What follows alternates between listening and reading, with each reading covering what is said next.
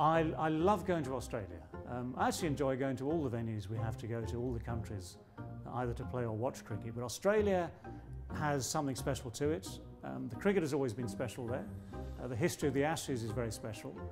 But the added bonus when you go to a country like Australia is that you also have a country that produces an awful lot of wine and some very, very good wine. And we've made over the years some really good friends in that wine business. So wherever we go, there is someone with a bottle. I guess if you've got to pick a region, South Australia, some really good friends down there who make some great wines. And you know, the McLaren Vale is only half an hour or so from Adelaide, so if you've got a test match in Adelaide, you're not far away from a winery.